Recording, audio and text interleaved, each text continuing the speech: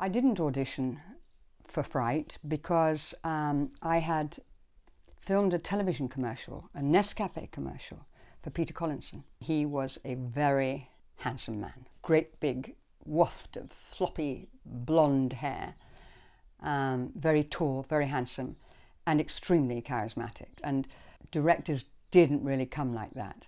So that was my first impression of him. And I think he used that in a great way with women, because he just I expect he made them all feel that he was in love with them, just like he made me feel. And from that, he cast me in a film called Up the Junction. And I played one tiny role in Up the Junction. I played a character called Joyce, who was 16 years of age and a factory worker and pregnant. And I had just 1 or 2 lines. And then he came up with this script that he really wanted me to do, which was called Fright. It was a starring role, and that's what he wanted for me. He was a really, really big fan of mine, which was wonderful. And yes, Fright was a very different breed of film altogether. And I loved the script was intense, extremely powerful, about demons and obviously this man that had got out of prison and came back to the family home where this young girl was babysitting and looking after the baby while the family were out for dinner. And it was a very, very scary read and a very scary film. He absolutely made the film something very, very special, and it was very much his baby. And Peter had, as I say, an extremely enigmatic man to know, to work for. I loved working for him. I loved working for him. He was unpredictable. He was a really, really good, and I feel incredibly underrated film director. I really, really do. I think he had a magic all of his own. He had masses of energy, and you never knew what was going to happen. There's a real magic in that. There's a real genius. I said the same thing about Peckinpah, who I later went on to work for. And I think that doing Fright, filming Fright, probably was a fantastic warm-up to Straw Dogs. I really, really do, because it taught me a lot of things, that movie, about the power of direction and the fear factor and the intensity. I don't know this for a fact, but I'm pretty sure that Peter showed elements or clips or pieces of Fright to the company that were making Straw Dogs. And I think Peter was right behind me and really wanted me to get that role and to do that role.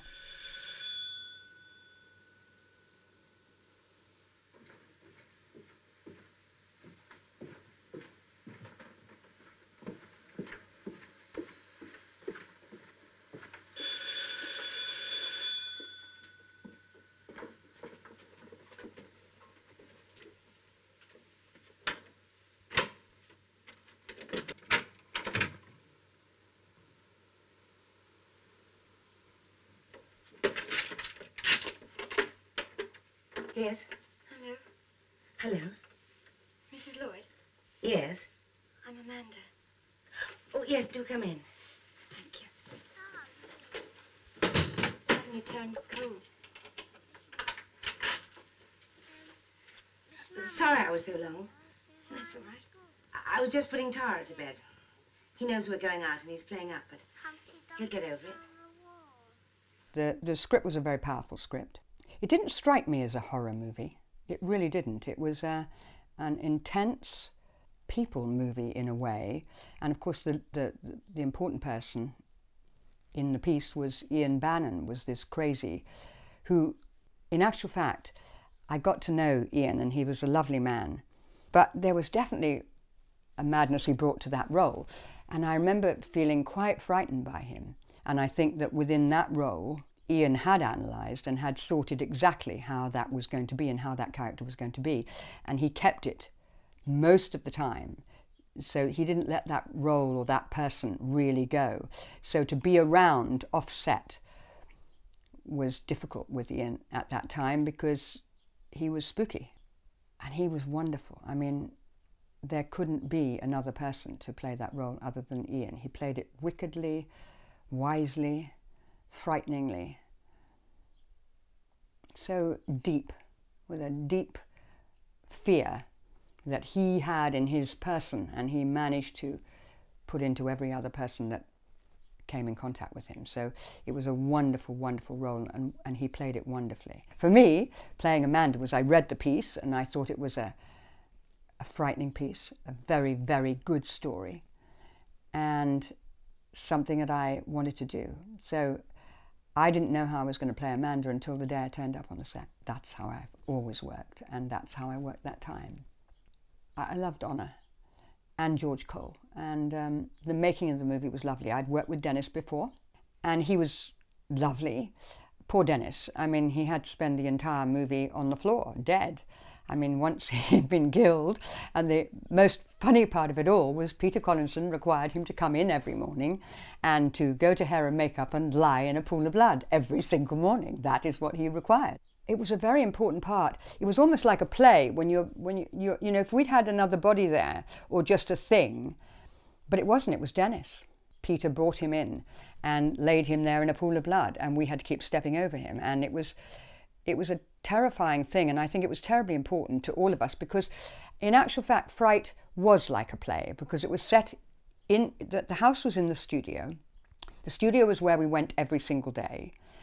That room basically in the house where Ian breaks in through the window to where I am with Tara, that was one set. And so it really was like a play for all of us.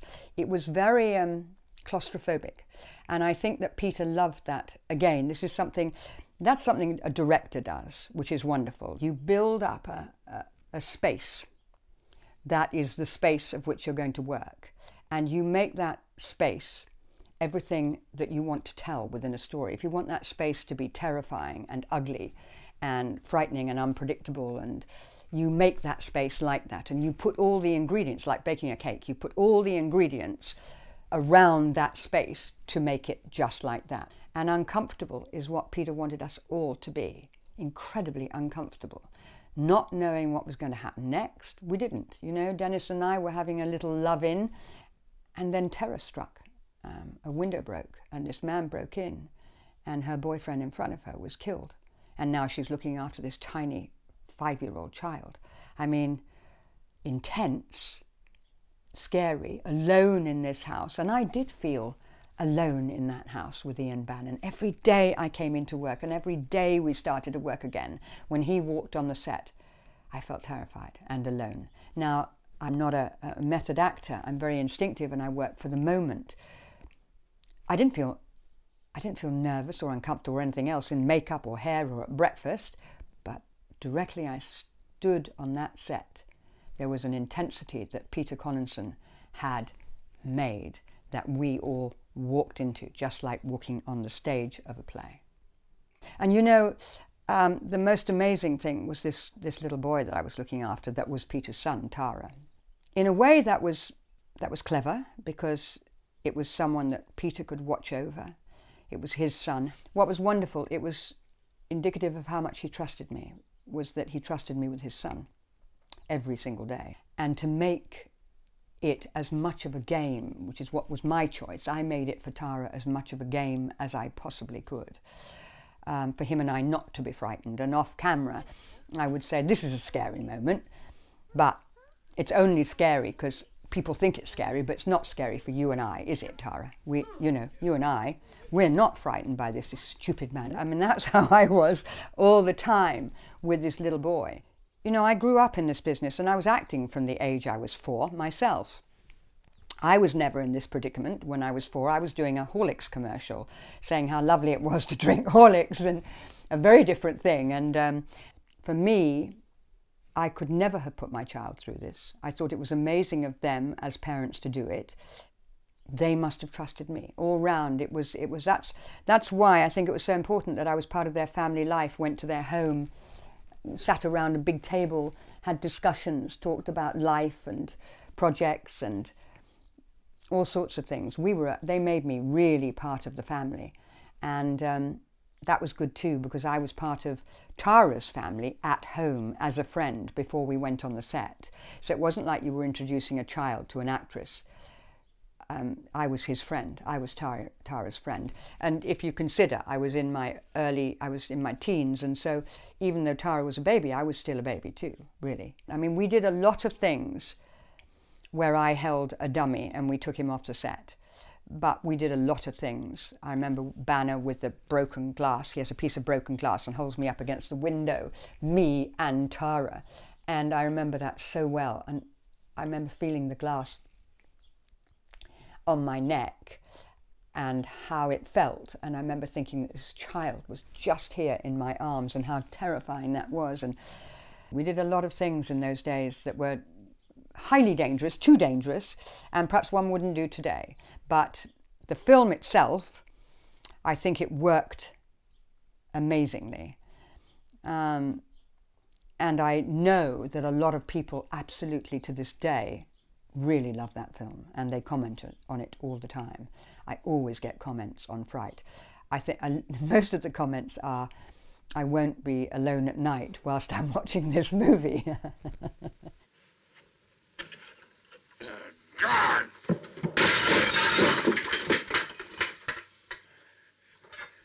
You see that? You see it? You see it, Dan?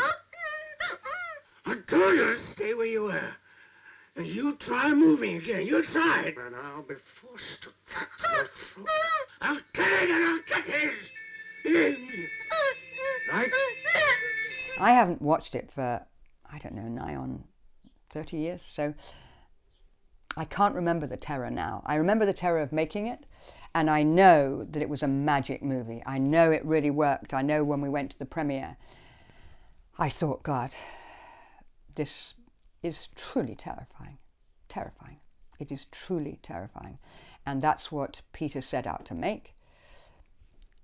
That's what I, as an actress, set out to portray and to bring across, and to in this make-believe world, to make people believe. And I think we all did that admirably, more than admirably.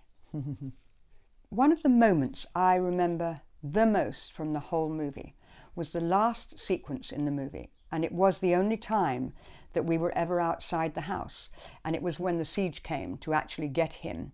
It was when we had got outside and I had the gun. And I remember how absolutely terrifying that sequence was, with the police all round the studio, all in the studio. And it was like a real life hostage. And we were all standing outside, and that was absolutely extraordinary. I remember that night. We shot it at night, and we didn't need to shoot it at night, but again, Peter set up this feeling, and the location outside was shot in the studio. That's why it was done pitch black at night, and all the studio was pitch black, and they managed to create that on the street vision in the studio. Again, here we were, back in this cocoon of claustrophobia, again, because even though we were outdoors, we were, in a sense, indoors.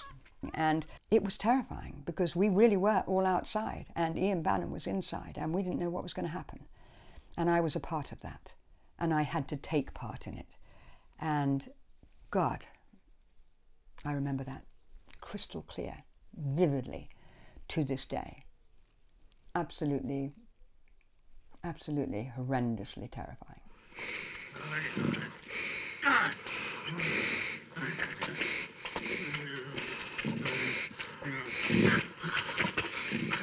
Sergeant!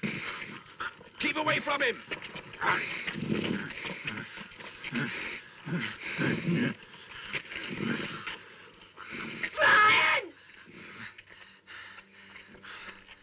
It was a popular film. And the critics were very kind. And but as I said, and I repeat, I think Peter Conson was an incredible director, an extraordinary talent that was so, and I think he was so underrated. And that's why I know if he'd been alive today, we'd have made much, much more together. I absolutely know that. As happens in life, I'd not seen the family for a long time, and when I heard about Peter, I was so shattered. It indeed was a good friend. He'd come to my house many, many times, and as I'd gone to his. And I felt it was a real hole, a real gap in my life, somebody very, very special who I had lost.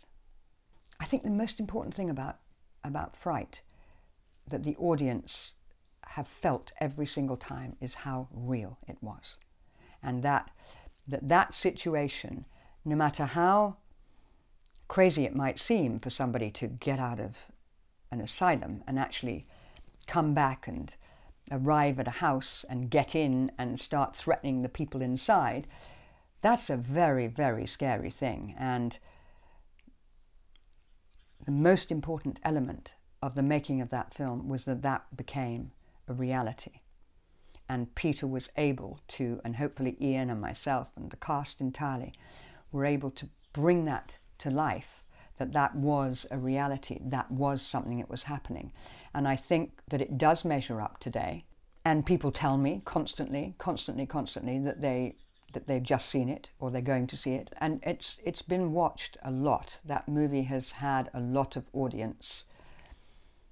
And I think it's held that fear factor. As I say, it's all about honesty. It's about telling the truth. And if you really can bring that to the screen, the truth of yourself and the truth of the circumstance, then of course that kind of circumstance is going to be absolutely terrifying. And anybody sitting in their seat at home and watching is going to be fearful that if somebody comes and touches them on the shoulder and says, "I'm just about to make a cup of tea," they're probably going to jump out of their skins because it's so truthful. And that, I think, is the most important thing about Fright. It told the truth.